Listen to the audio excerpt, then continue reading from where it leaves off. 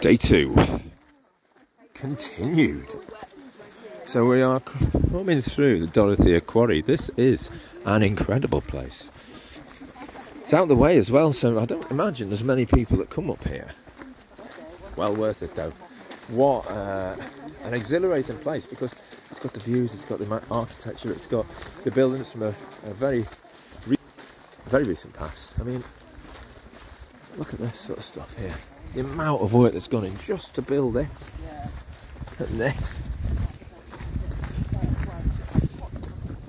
A Slate Trail is really delivering in terms of views, in terms of exploration, in terms of adventure, and well recommended, really well recommended.